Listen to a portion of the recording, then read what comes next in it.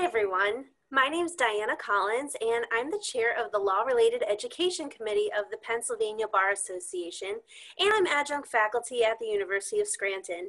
Thank you so much for tuning in today to learn more about your right to vote. I remember my first election fondly. I cast my first vote in the year 2000 during the Bush versus Gore presidential election, and my mom was there with her disposable camera to take my picture. It was a memorable election for many reasons, and I'm very happy that I cast my vote. Whether this is your first election or you just want to learn more about your right to vote, we're so happy that you're joining us today. We can see just how invested your generation is in the issues that affect our country.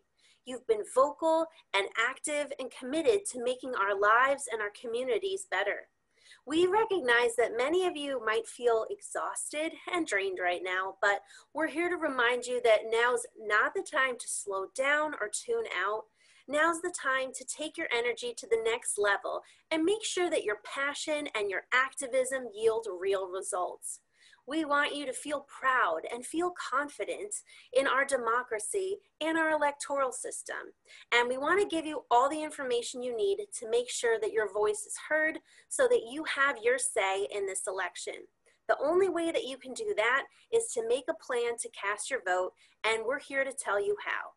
So I'd like to introduce our moderator, my friend and colleague, the Chief Staff Attorney of the Superior Court of Pennsylvania, Philip Yoon. Thank you, Diana. It is truly an honor to be involved in this important webinar.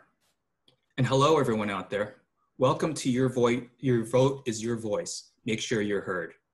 To help guide you through the voting process, we have an esteemed panel, along with peers of yours who will be asking important questions about the process.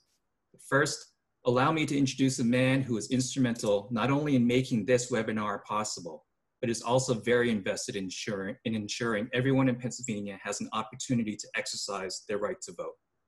Please welcome the President of the Pennsylvania Bar Association, Attorney David Schwager of Luzerne County. Mr. President. Hello, everyone. Thank you, Phil, for that kind introduction. Thank you to you, Diana, and the Planning Committee for your outstanding work on this webinar, and thank you to the panelists for taking time out of your hectic schedules to be here today. As the 126th president of the Pennsylvania Bar Association, I'm excited to be a part of this very important program on voting. The PBA has been around for 125 years, since 1895, for those of you who are history buffs. That means Grover Cleveland was the president of our country back then. And in case you ever encounter this trivia question, he was the only president ever to serve 2 non-consecutive terms.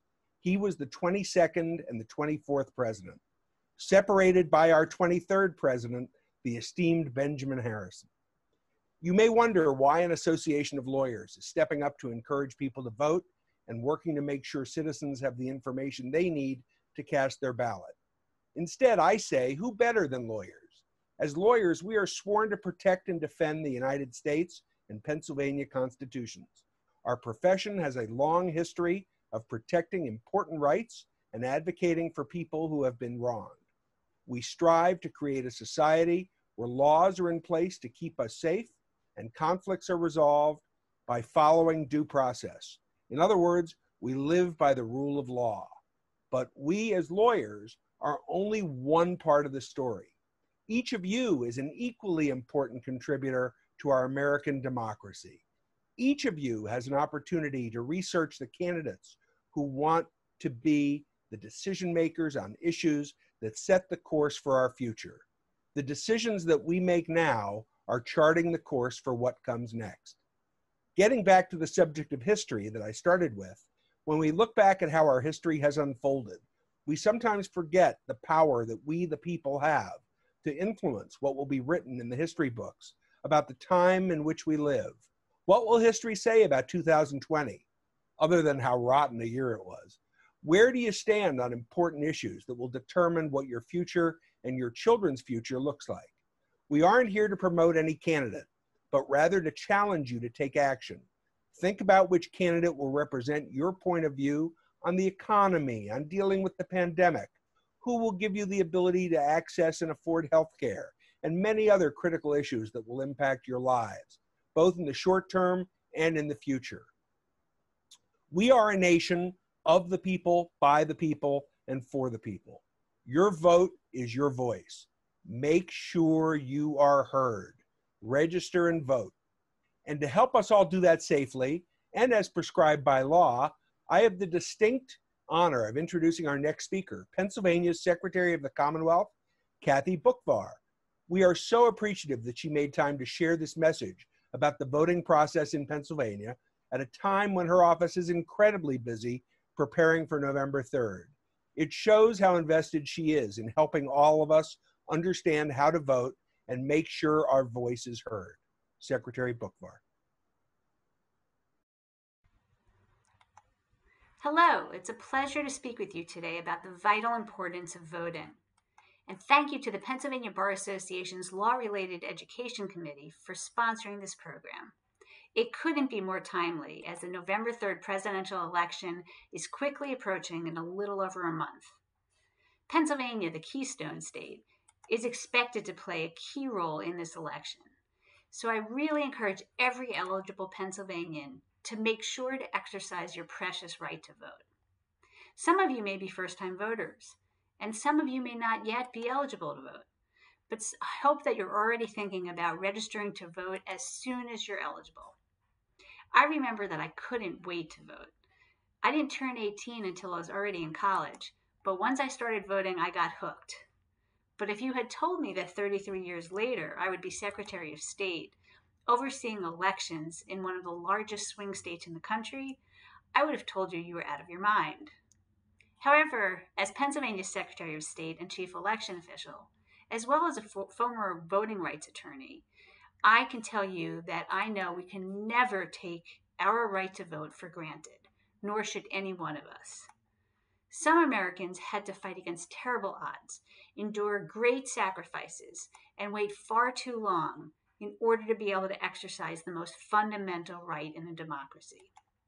We just celebrated on August 26th the 100th anniversary of the ratification of the 19th Amendment to the U.S. Constitution, which gave women the right to vote. Women, half of our citizenry, had to wait 144 years after the birth of our country to vote. African Americans had to wait even longer, fighting until the Voting Rights Act of 1965, which finally gave unfettered access to the voting booth.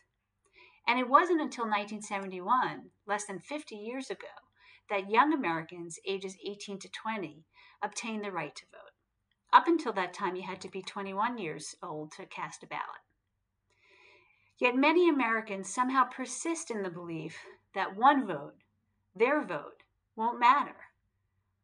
They forget that the 2000 presidential election was decided by a mere 537 votes in Florida.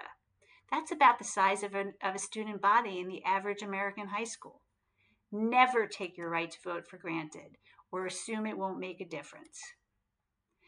In order to encourage young people to get involved and register to vote, this administration, Governor Wolf's administration, created the Governor's Civic Engagement Award for Pennsylvania high schools about 3 years ago. Schools that register to vote at least 65% of their eligible students, as well as students who work as poll workers, can win recognition and awards.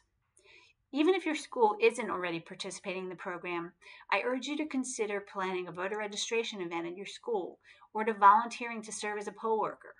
You can find more information at votespa.com. Not only is exercising your right to vote key for the continuation and advancement of our democracy, but it's also more convenient and secure than ever before in Pennsylvania. Now you have 3 options about how to vote in Pennsylvania. Recently, Pennsylvania introduced mail-in voting that every Pennsylvanian can vote by mail for any reason or no reason at all. You can apply now online for a ballot at votespa.com, receive it in the mail within the next couple of weeks, fill it out curled up in bed with your dog, and return it weeks before Election Day. Go to votespa.com. Don't wait. Do it today. Beginning in the next week or so, you can also vote early in person but on paper ballot at your county election offices. Call ahead. You can go to votespa.com. We have all the contact information about your county election office. Call ahead, find out what their hours are, and then you could go in person at any time. That's how I'm going to vote this year. I'm going to next week call my county election office, go in person, apply for my ballot, fill it out while I'm there, and cast it all in one visit on my own schedule. And of course, you could vote the traditional way. You can go to the polls on Election Day on November 3rd, vote anytime between 7 a.m. and 8 p.m. And all 67 counties are now using new secure voting systems with voter verifiable paper ballots. Whichever way you vote, all three methods of voting are safe, secure, and accessible, and ensure that your vote will be counted. In the last 2 years, we have strengthened security and integrity even more, while at the same time increasing access to the vote. If you vote by mail or early in person, our strong processes require your application to be checked and your eligibility to be confirmed by the county election office, and no voter is mailed a ballot unless they are determined first to be eligible.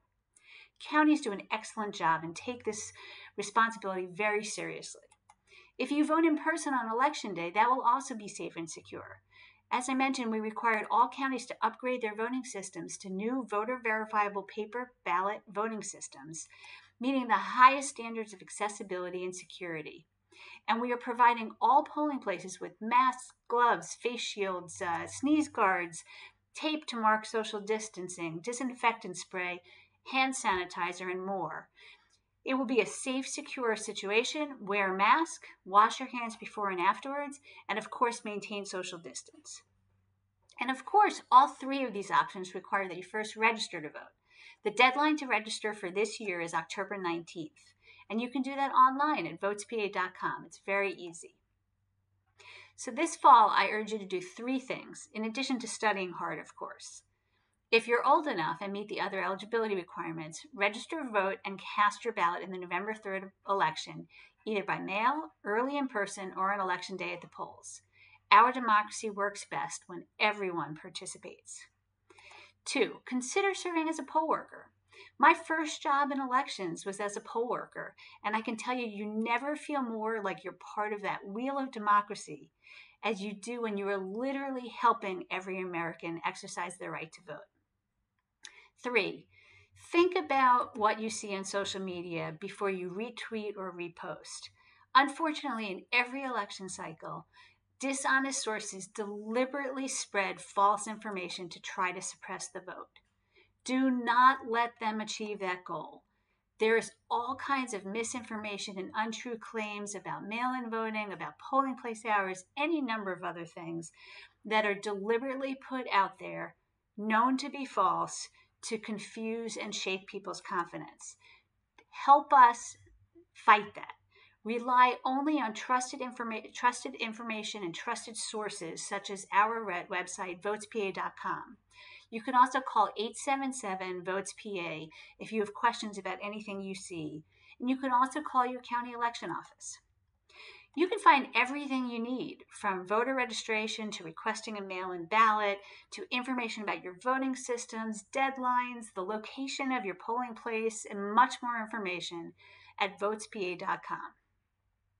American democracy has endured and thrived for 244 years because each generation has stepped up to meet its civic responsibilities, including voting in elections, serving as poll workers, running for office, and defending and protecting voting rights.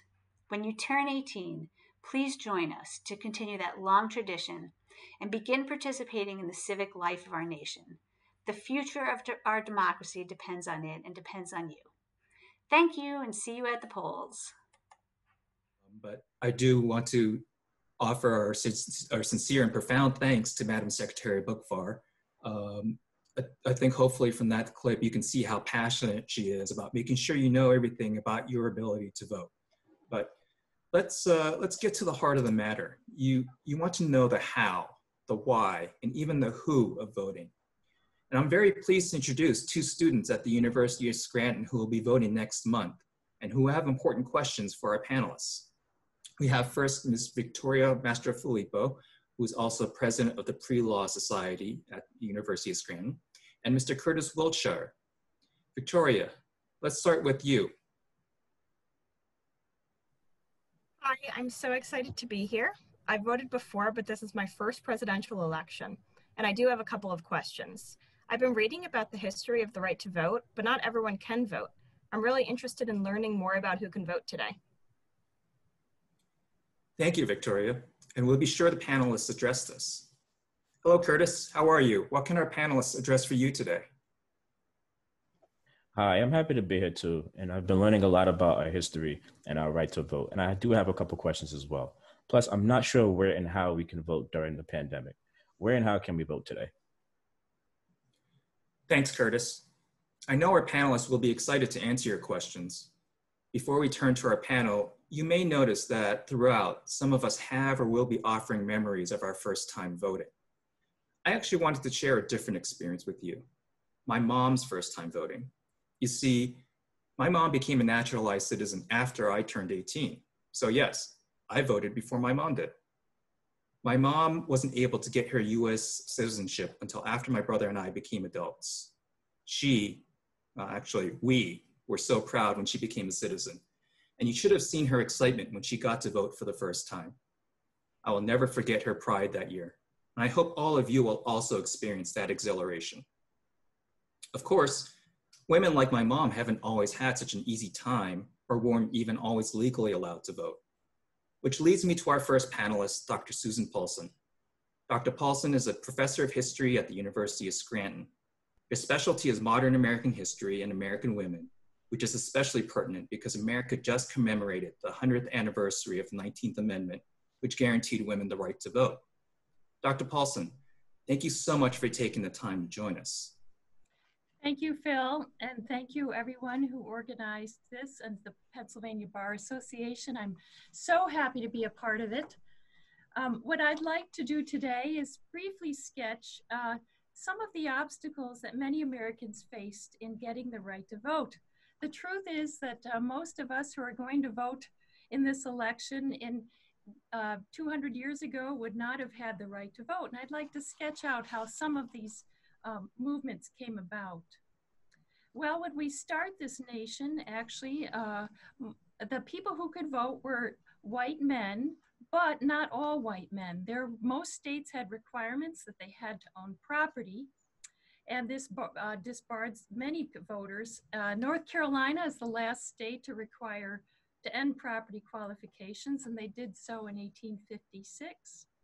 And then, of course, at the end of the Civil War, Black men were given the right to vote with the 15th Amendment, but that ended up being mostly on paper. There were a few years after the Civil War where Black men voted and were politicians and senators and congressmen, but there was the rise of white supremacy mostly in the South that rose up in the late 1800s that began to prevent Black men from voting. And these would be the tactics of poll tax, literacy tests, grandfather clauses.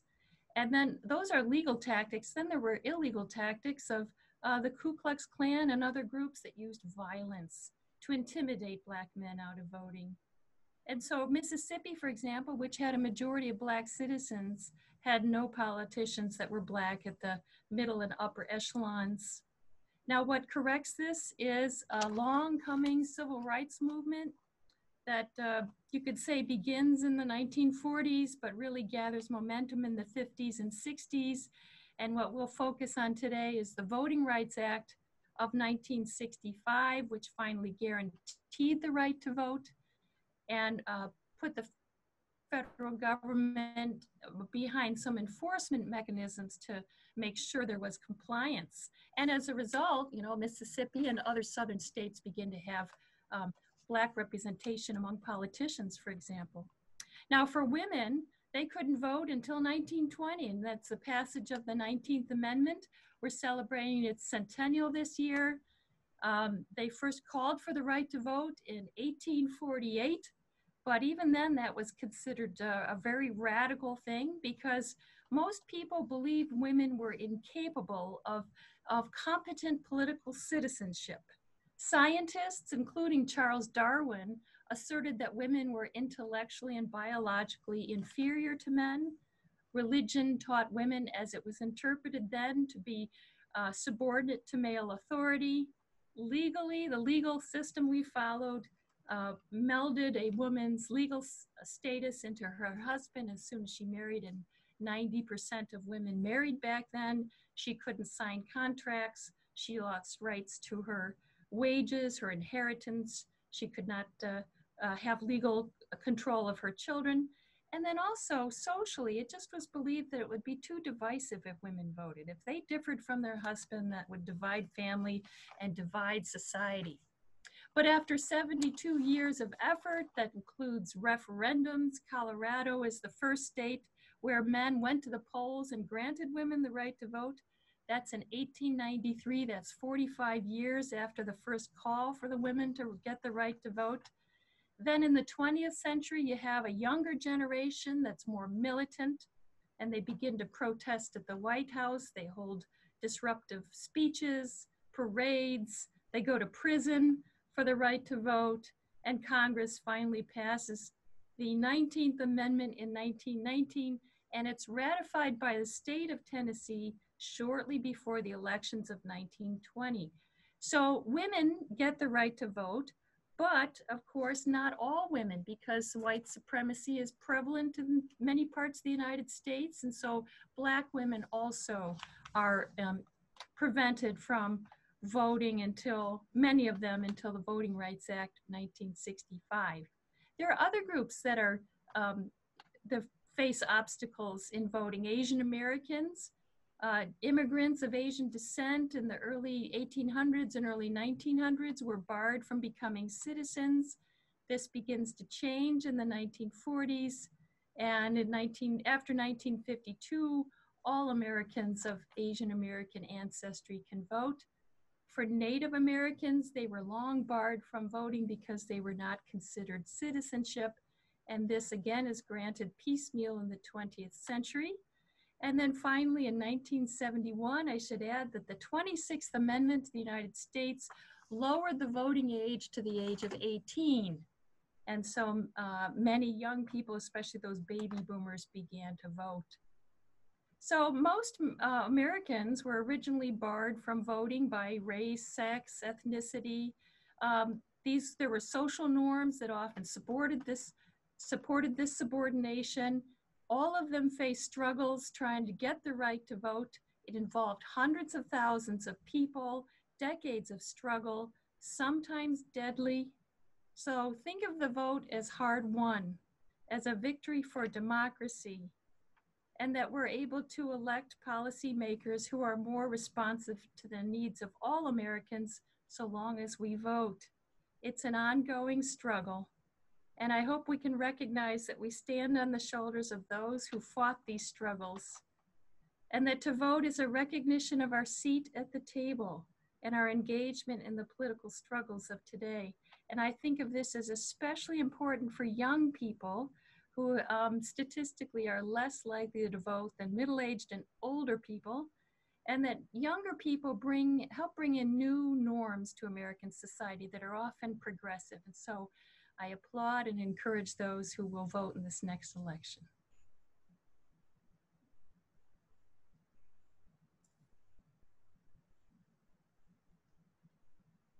Thank you.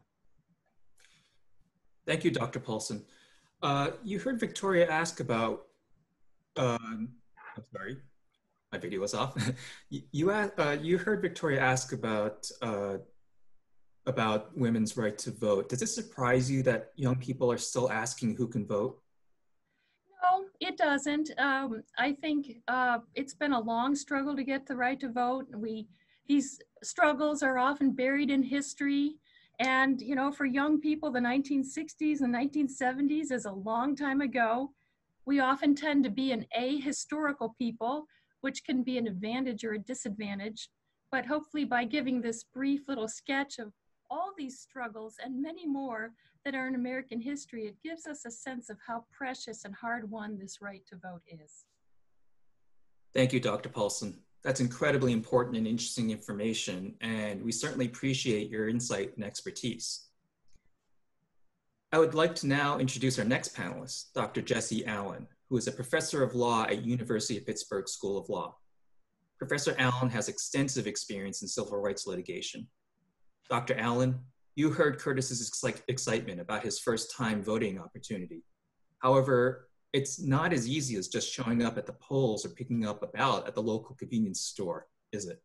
In fact, many students have expressed concerns like Curtis about how the pandemic may affect their voting rights.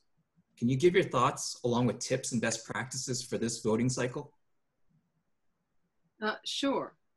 Hang on a second though, because my screen is doing something weird. There we go.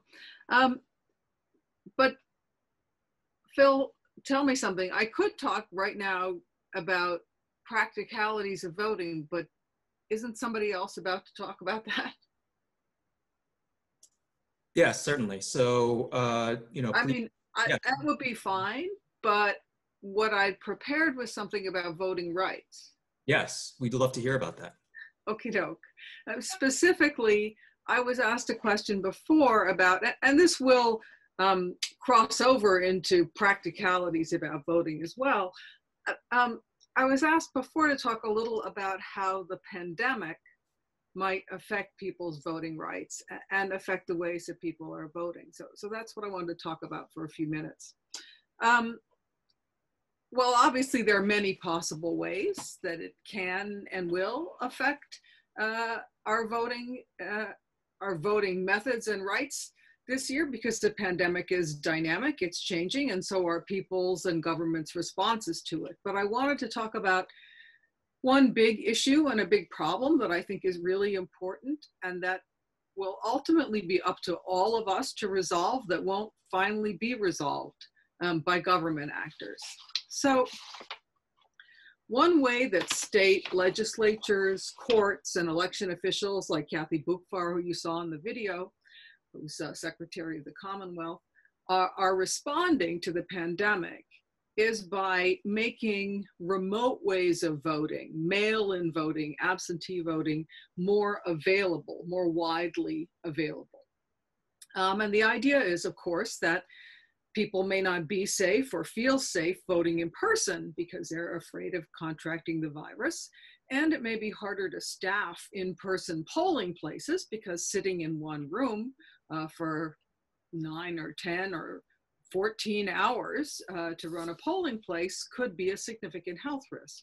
Although many election districts are saying that they're going to be able to staff all of their in-person polling places. In any case, all across the country, states have been issuing new rules and legislation to expand the opportunity to vote by mail.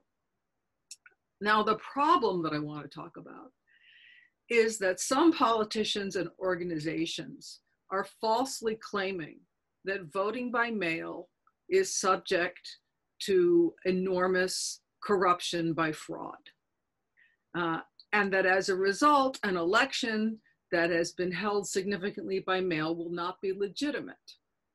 Now, this is a nonpartisan discussion that we're having, but I feel like it is absolutely critical to identify the fact that one side has been in particular asserting over and over that the mail-in voting process is likely to be corrupt and that they will not or may not accept the results of an election that has been conducted with significant participation by mail. And specifically, President Trump has said that. Now, you need to understand, we've been talking about voting here and the importance of voting being your voice. And that's right, as long as the results of a democratically held election are accepted. One way that democracies turn into authoritarian regimes is when an elected leader refuses to accept the results of a democratic election. So one way that we could all lose our voting rights would be if we allowed a candidate or a party to refuse to abide by the results of a democratic election process for some false reason. Now, of course, another way that democracies become authoritarian regimes is by running fraudulent elections. So if it were true that mail-in voting has a history of significant fraud and is widely vulnerable to that fraud, and if there were evidence that people now were attempting to corrupt that process by fraud, then that would be a serious point and one that we would need to take seriously. But here is the thing. There is no such evidence. Now, let me back up a little bit here and explain, because this is something that voting is so complicated in the United States. And that's because we're a federalist system where there's a lot of discretion allowed to states. And the Constitution puts the creation of the voting processes, even for a national election like the one we're about to have, in the hands of state government. So in the United States, every state has different voting processes. And most states do continue to rely primarily on voting in person on election day, November 3rd, coming up, right? But that's certainly not the only method of voting. And many states have expanded the time frame. So they have early voting for weeks. Some states are already voting and have been voting for weeks up before the election. And all states have some provisions for voting remotely by mail. In fact, there are 5 states that conduct their elections entirely or primarily, with very little exception, by mail. Now, in some states, you can only vote by mail if you have a particular reason. You're going to be away on business, or you have a disability, or you're ill and you're unable to get to the polls in person. And Pennsylvania, until recently, was one of those states. But last year, actually before the pandemic, Pennsylvania enacted a new law that makes it possible for any registered voter to vote by mail for any reason at all. All you need to do is apply for a mail-in ballot, receive that ballot, and either mail it back or drop it off at your county election office or in a satellite office where there's a drop box. Now, here's the thing. There are lawsuits all over the country that are challenging these expanded mail-in provisions. I should say a number of states that had more limited absentee voting have expanded that specifically just this year for the pandemic. So there are lawsuits all over the country challenging that and claiming that the reason that shouldn't be allowed is that mail-in balloting is subject to a lot of fraud. But so far, they haven't come up with any evidence of that. In fact, in federal court here in Pennsylvania last month, a judge asked the party who was challenging that the mail-in process to come forward with explicit and plausible evidence of that fraud. And the party then filed a 500-page document, which all of those who've reviewed say doesn't really produce any significant evidence at all. There are minor instances here and there, but really no evidence that the mail-in process is riddled with fraud. More recently, you might have heard a story about 9 mail-in ballots in Philadelphia, which were found to have been put in the trash. And the allegation was that the election workers had deliberately trashed the ballots because they didn't want the candidate that those ballots were for to win. But an investigation has made it seem that it's far more likely, if not certain, that that was a mistake. that the envelope containing this ballot looks exactly like, and this is a kind of unfortunate mistake that election procedures make all the time, looks exactly like another envelope that comes repeatedly to those offices that doesn't contain a ballot, but contains some other piece of paper that they routinely trash. And some newly appointed election workers had mistaken these ballots for that and thrown them out. In any case, there's certainly no proof that this was fraud. And if it were, it would be 9 ballots in a city of millions, right? So you know, don't just take my word for it. Just yesterday, a federal judge in Montana, ruling on another one of these challenges, in that case, to Montana's expanded mail-in voting, held that mail-in balloting there, that the allegations were based on no evidence, and said, quote, the contention that the upcoming election nationally will fall prey to widespread, here's my cat who likes, very interested in voting rights. The contention that the upcoming election nationally, will fall prey to widespread voting fraud is a fiction. That's the judge's word. So I'm here to tell you that the claims that mail-in balloting is widely fraudulent, that's what's fraudulent. The claims are fraudulent, not the voting process. So it's up to us. I mean, ultimately, you have to not let those allegations confuse and discourage you and keep you from going to the polls. You have to believe that the results will be legitimate unless proven otherwise. And you have to hold every candidate and party that's involved in those elections to their promise to go through with those elections and abide by the results. And incidentally, you know, you heard Dr. Paulson say that originally only property could vote in this country. And that's right. And, you know, fraud has all along been a rationale for limiting voting rights. One of the reasons, one of the explanations that was given back in England and early on here for why only people with property could vote was, well, if you don't have property, and by property they meant land, then you're going to be susceptible to have your vote bought off or be swayed. You don't have skin in the game, right? Because you don't have this property. So people can fraudulently influence your vote. Fraud has always been a claim for ways to reduce and remove people's voting rights. And you can't allow it to happen this year.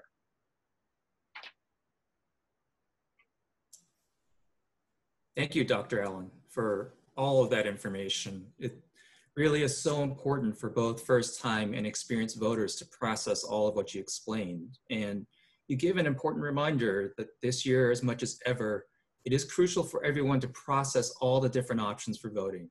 Be sure to inform yourself and decide which way you're comfortable with. To kind of talk about, as Dr. Allen mentioned, some of the different procedures and the other processes involved in voting, I now have the privilege of introducing Attorney Molly Zerfas, who is a staff attorney at the Office of Chief Legal Counsel in the Commonwealth Court of Pennsylvania, which is the Pennsylvania court that will initially handle any legal matters involving the election. Attorney Zerfas' specialty is in election law, so I know I'm very excited to have her address some election questions. Molly, welcome. And both Victoria and Curtis have expressed their excitement about their first time voting in a presidential election. Professor Paulson and Professor Allen have talked about how and why people vote, but let's talk about some of the nuts and bolts and the who. Victoria and Curtis were hoping you could answer some of their questions about these topics, but before we get to that, maybe, do you have a voting memory you would like to share? That's a great question, Phil. Before I answer, I'd like to start off by saying thank you to the PBA and to the Law-Related Education Committee for setting up this incredibly important program and for inviting me to be a panelist. I'd also like to thank President Judge Levitt of Commonwealth Court for recommending me for the program. I'm very happy to be here alongside all of the other esteemed panelists to talk about first-time voting. Regarding your question, I can't pinpoint a specific voting memory per se, but I do remember generally being excited to vote when I finally turned 18. I had always been interested in politics and government since I was a young kid, and I always knew how important it was that I could have a say in selecting the people who run our local, state, and federal government. I think younger people tend to overlook the fact that they are a very powerful political force in their own right, in that they too can have a say in who makes our laws and decides other issues that are important to all of us. I couldn't agree more about the youth's impact on politics today. And especially on election day. And that makes it all the more important that they're able to make their voices heard. So let's talk some basics. You heard Curtis ask about the where and how to vote during the pandemic. Can you tell our audience how they can register to vote? Sure. If you've been a US citizen for at least 1 month before the election, you're a resident of Pennsylvania and the election district in which you would like to register and ultimately vote for at least 30 days before the election, and you're at least 18 years old, there are 4 ways you can register to vote. You can go online to the Department of State's website, which is www.votespa.com. Once you click on the link there to register, it'll redirect you to a different website. That's www.pavoterservices.pa.gov. You can also sign up by mail, in person at your county voter registration office, or at PennDOT, and some other government agencies allow you to sign up there as well. That's great information, and we can't emphasize enough. Go to votespa.com for all the information you need to register to vote. Now, what about actually voting? Can we vote in person or by mail? This is a really good and important question for the upcoming general election that you ask. You can vote either in person or by mail, but you can't do both. So if you choose to vote by mail, then you cannot go to your polling place on election day to vote. Similarly, if you choose to vote in person on election day, then you cannot vote by mail or absentee ballot. When you register to vote, you'll be given the option to choose whether or not you want to vote by mail.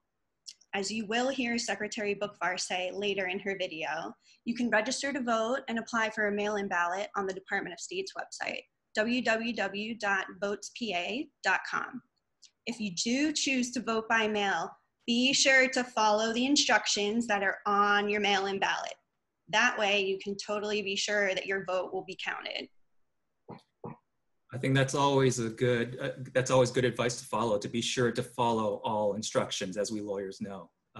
Speaking of mail-in and absentee ballots, can you please explain the difference between the two? I think especially the college students out there will want to know the difference between the two and which option to choose, don't you think? Absolutely. Voters in Pennsylvania now have 2 options in terms of mail-in voting. Any qualified elector, which means you're registered to vote. You may apply for a mail-in ballot, and you don't have to have a reason for requesting it. As Dr. Allen mentioned, voting by mail is pretty new in PA this year. And as I mentioned earlier, there's very specific rules that you have to follow when you're voting by mail. So be sure to follow those if you do choose to vote by mail. If, on the other hand, you're going to be out of the municipality on election day, or you have a disability or illness that prevents you from going to your polling place, you can sign up for an absentee ballot. And obviously you have to have a reason, a specific reason, for example, that you're at college for getting one of those. You can apply for those on votespa.com as well. Okay, but if Victoria or Curtis choose to vote in person, how do they find their polling location? This is yet another great question, Phil. If you're already a registered voter, you can find the address of your polling place on your voter registration card that was sent to you by your County Board of Elections. If you don't have your card handy, you can also go online to the Department of State's website, again, www.votespa.com. You need to know your county, city, street name, your house number, and your zip code, and you can find your polling place on there. Or you can call your county elections office and ask somebody there. That's so much good and important information. And I can't stress enough, again, the website, which is officially maintained by the Pennsylvania Department of State, is www.votespa.com. Molly, one more thing about voting in person. Will Victoria and Curtis need an ID? And if so, what type? This is especially important for first-time voters. If you're going to vote in person at a polling place for the very first time, you have to show your proof of ID, identification. So if you voted in the 2020 primary, you do not need to show your ID at the polling place. But if November will be your first time ever voting in person at a polling place, you will need to show your ID. Acceptable forms of ID include a driver's license, a Pennsylvania driver's license, or a PennDOT ID card, an ID issued by a Commonwealth agency or by the US government, a passport, an armed forces ID, a student ID, or even an employee ID. If you don't have a photo ID, you can also use a non-photo ID, such as a current paycheck or a government issued non-photo ID if you would have one of those. I'm told that most of you voting, you'll be voting for the first time this election. So if you decide to vote in person, do not forget to bring your acceptable form of ID with you. Otherwise, you may not be able to vote. That's great advice, Molly. And I think the last thing anyone wants when they're voting is to be distracted or confused so that they can focus on the offices and the candidates. Speaking of which, then, our final question. Victoria and Curtis would also like to know where they can find objective information about the elected offices and the candidates running for them. I'm so glad they asked this question because obviously now it's easier than ever to be an educated voter. You can go online to various websites and search for information on candidates, or you can visit the candidates' own websites. Some of the websites include Votes PA. You might be able to get some information there on who the candidates are. I like the uselections.com website. You can search PA, and then every time you click on a candidate, it'll take you to that candidate's website. So you can find information on there. And there's also ballotpedia.org. You can find information there about the candidates. I know a lot of local news websites have voter guides. You can also ask your parents or guardians. And Molly, I'm sorry to interrupt, but with all the great resources you've listed, let's give that a little context. You mentioned how these resources offer information on the candidates. How do voters like Victoria and Curtis know what the candidates are running for? They're not just voting for the US president, is that right? That's correct, Phil. There's many other important offices with candidates that are going to be on the ballot in November. These decision makers will often impact your daily life even more directly than the US president. There's a number of helpful resources to give you more information, many of which we've listed on the Pennsylvania Bar Association website, which is PBA or pabar.org, sorry. But one particularly detailed site that will provide you a lot of information based on your specific address is www.vote411.org/ballot. Since all of the viewers represent many different local districts, we should touch on the state level offices that are on the November ballot. Your vote is especially important for those local matters, as their decisions, once they're in office, will affect your lives more directly, for sure, than the president. Let's go over them briefly. There's the Auditor General, the Attorney General, the State Treasurer. There's PA state senators and state representatives. And the other really cool thing about that website, vote411.org, is that after you invest a few minutes learning more about the candidates and make your decisions on who will best represent you, you can get a printout or an email sent to you or to your phone to take with you to your polling place to help you remember who you want to vote for. After all, it can get confusing with all the information out there and all the different choices we have. I definitely recommend that all first-time voters do their own research on the candidates, if possible, and vote for the candidates who support what you believe. Don't worry about what others are doing. And remember, your voice is your vote. It's your individual voice, not anyone else's. Thank you so much for answering all of these questions, Molly. I think it's fair to say that all of these resources and information will be invaluable to all voters, not just first-timers. It was my pleasure, Phil. Thank you so much for having me, and I'm happy to answer any questions anybody may have. Thank you. That concludes the panelist portion of this webinar, and I can't thank Professor Paulson, Professor Allen, and Attorney Zerfoss enough. I know I've certainly learned a lot, and I've been voting ever since I turned 18 last year. I'm kidding, I obviously voted a lot more often than a year, and I'm way older than 19, but I did learn an awful lot thanks to our esteemed panel. So we do have some questions if we have time while we're waiting.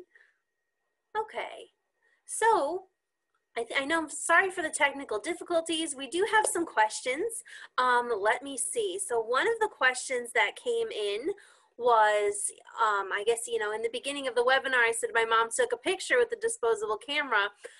Someone would like to know, can I take a selfie at the ballot? So can I take a selfie in the ballot? I'm not sure which one of our speakers would like to address this.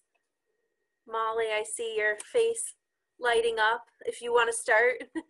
Sure. My understanding is that in Pennsylvania, yes, you can take a ballot selfie, but you need to be sure not to photograph any other voter or their vote. And you must post it outside of your polling place. There's really no specific law on it per se, but I believe county boards of elections have made up rules for it, but I'm not sure of the specifics. But just wait until after you're done voting to post it. Okay, I don't know if any of our other panelists wanted to add anything, but you know, better to be safe than sorry. If you want to take that selfie in the ballot, again, make sure that you're not taking a picture of anyone else around you, and do not post when you're inside the voting booth. So let's see, we have another question, and this has been very popular. What should I wear when I go to vote, and can I wear a shirt in support of my favorite candidate or party? I can take that. Sure. Well, you can wear pretty much anything you want. I don't think there's any specific garb that's thought of as appropriate. And yes, you can wear a partisan clothes or buttons, and that's been a contentious question in the past. And there were divided court rulings about it, but a couple of years ago, the US Supreme Court held that it's our First Amendment right, even in the polls, to wear, you know, clothing or badges that express partisan views. Now, let me just say that I'm not necessarily encouraging you doing that. Just because something is legal doesn't necessarily make it, I don't know, prudent, right? Because I'm here to tell you that there are going to be election workers who aren't going to know about that ruling, and who are going to cause a fuss about it. And there are going to be other voters who might cause a fuss about it. So if it feels that important to you, I guess go for it. But personally, I would advise not doing it, but not because it isn't your legal right to do it. It is. It is absolutely. And so if you are wearing something and somebody challenges you, again, you have to make a decision. You know, personally, rather than get into a giant fight about it that slows everything down, I might take the button off. But whatever you do, don't let somebody take away your vote for that reason. You do have a right to vote, and don't let somebody tell you have to go home and change and come back and wait. No, right? You can vote wearing whatever the heck you're wearing. Thank you, Dr. Allen. I don't know if any of our other panelists have anything to add. And I do want to clarify also that, you know, this, you know, everything we're talking about today really has to deal with Pennsylvania. You know, other states like California or New Jersey may have different laws, but, you know, in Pennsylvania, that is your right, as Dr. Allen said, but you may want to think very carefully before you do that. Actually, that one's your right anywhere in the country. Okay. Because it's a US constitutional ruling. Okay, great. All right. And I see we have another question, which was, where will we be able to access this recording afterwards? And a recording of this session, including a full recording of our message from the secretary, will be posted on our website at pabar.org. So it looks like we don't have any other questions. So if no one else has anything to add, I just want to thank our esteemed panelists today for taking the time to be with us and to share their expertise and to comment on the election. You know, thank you everyone for tuning in. And remember that October 19th is voter registration deadline. So you have 18 days left if you're not already registered to vote. So register now, make a plan to vote, whether that's in person or by mail, whatever feels comfortable for you. Make your plan and then step it up. Invite your family or your friends to make a plan, help them out. And remember that your vote is your voice, and you want to make sure that you're heard this election. So again, thank you, and don't forget to check out all of the great resources that we mentioned today in this webinar on our website at www.pabar.org. Thank you all so much. Take care.